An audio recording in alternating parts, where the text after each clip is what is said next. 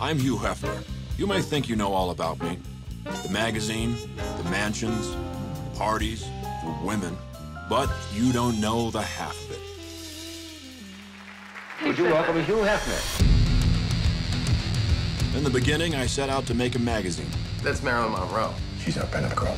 What I started was a revolution. I was not willing to get in line and march our way the rest of my life. It's censorship. Nat King Cole stays, and if the South pulls us, they pull us.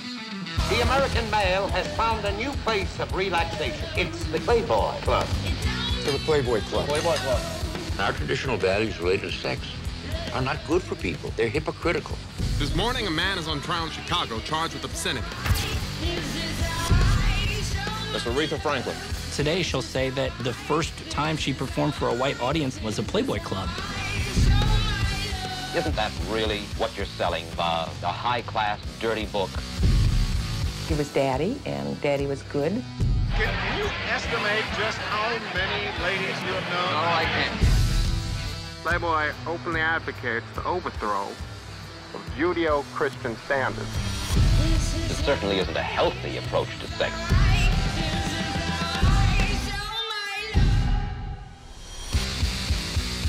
This is my story. Or at least how I remember it.